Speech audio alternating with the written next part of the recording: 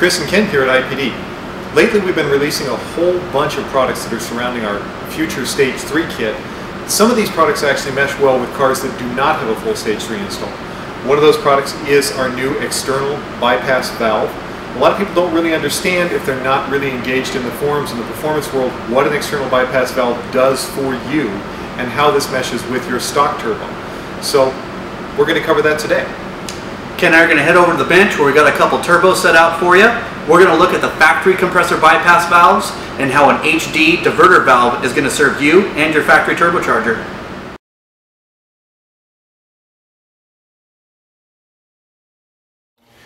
These are the two primary designs of turbos that we see on most of the Volvos that we're working with these days. This is a Mitsubishi design turbo, TDO series. This is the K24, which is on the Rs and some of the newer T5 models. This is really the basis of how most of these cars work, and we can demonstrate these bypass valves on these two units. Primary function of a bypass valve is to take that surge that most people would think of as a blow-off valve in racing applications and recycle it without dumping it outside the vehicle so that you maintain some kind of running quality with the car. In this case, the turbo makes the pressure where it exits here. It's high pressure area right back in here, and the boost needs to escape from this area and exit back out so that it comes back out pre-turbocharger where your inlet pipe is to avoid that surge.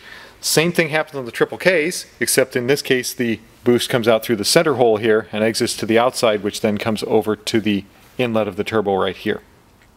They use two totally different styles of bypass valve for this. On the Mitsubishi cars, obviously big flat plate there. This is the piece that goes on it, and it covers that, and then the bypass valve opens and closes like that to operate based on vacuum. Now, a couple of shortcomings you'll see here. One is just that flow is not very good through here. The other is that the ridge that makes the seal here on this, you can see where it's left a wear mark on this turbo, is actually hard plastic, and this is hard aluminum, and so you're never really going to get a good seal between the two surfaces, and you'll get a lot of boost leakage. Okay, on the K turbos, the bypass function is primarily the same. It's a different structure. This has kind of a plunger piston item, which does have a rubber coating on it, which makes it a little better than the Mitsubishi design, that pushes down and rests against this inner seat. And then when it pulls back, it allows it to bypass. This is guided a little bit by the lid, which has a guide in it, but even then, you can see that this tips quite a bit, side to side, and it has a lot of movement in it.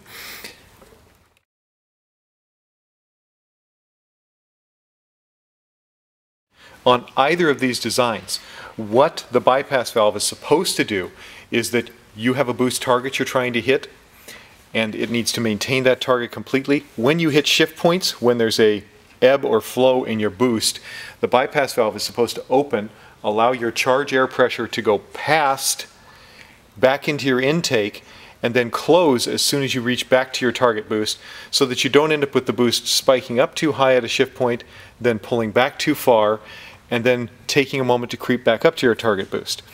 The more leakage you have through here, or through here, the more that spike is going to go up, pull back too far, and then take a moment to come back to your target. Another factor to consider, since neither of these bypass valves actually seal very well due to a couple of different issues, your turbo has to work harder to hit your boost target. So if you're reaching for a target of, say, 15 psi, it will actually have to spin even faster to try and reach that 15 psi, because some of the boost is actually being accidentally wasted through your bypass valve while you're trying to actually make boost. Here's some of the obvious inefficiencies you'll see on these. This flat face of this piston is not actually indexed in any way, and even though there is a spring pressing down on it, it still has the ability to flex around and move side to side, which can cause it to leak. Same thing is true over here on the Mitsubishi turbo. This flat face is not really indexed, and in fact you can see in the wear line here on this one that it wasn't even resting centered around the center hole of this, and it can move around and it's going to leak when it does that. This is one of our HD external CBVs, and we began playing with these because we are working on a Stage 3 turbo of our own, which will go on some of these cars. And there's just no way to control the boost in those higher output turbos with a compressor bypass that's built in like this. So instead of using a built-in unit like this on our Stage 3 kits, we will simply move the bypass to where it's completely external. It will pick up one out here at the output and drop back in right before the input. On these cars, because they have a built-in bypass, if you want to use an external, you still can. What we've done is we've made a block-off plate here. You can see it's got an O-ring there that seats down inside here, and an O-ring around the outside that seals around there. And this actually just bolts in and bolts down using the stock bolts to completely disable the factory bypass in case you want to run an external bypass.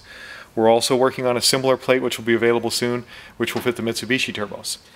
So if you want to run an external bypass valve on your factory turbo, you're going to need a block-off plate, either the one we have now for the Triple K, we are making them for the Mitsubishi soon.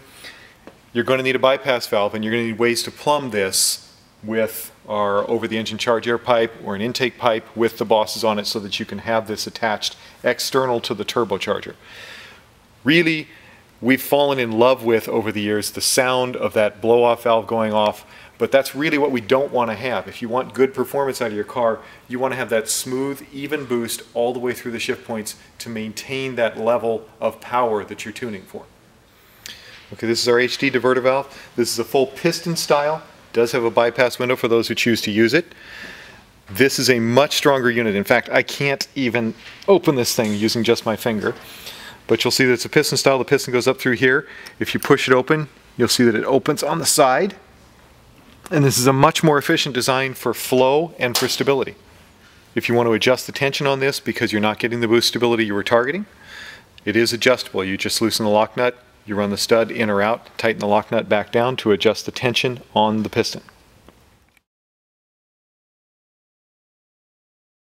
Thanks to Ken for showing us those great examples of the two turbochargers on the bench. Now this is a great opportunity because I've already been working on our 2004 S60R and I was getting ready to install one of these HD diverter valves on the car already. Now this car's already got an IPD charge air pipe, it's got a turbo inlet, and we've already capped off the compressor bypass valve on the factory K24 turbo, ready to install this HD diverter valve. As you can see, I've got the upper engine brace or engine mount and brace removed off the vehicle. It's a lot easier to work with this diverter valve and get it fit in the right position with that brace off. I know that's a little bit of a hassle, but this is a big unit. It will fit back here without rubbing anything, but it's nice to have that extra working room.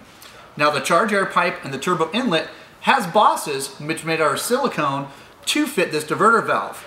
The silicone can be trimmed to get the fitment exactly the way you want it without rubbing or hitting anything under the hood. What we're going to do is install this on the car. I'm going to show you what it looks like once installed with our two supporting pieces.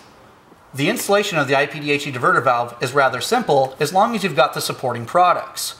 Now I've already went ahead and trimmed the pieces ready for this to go into place.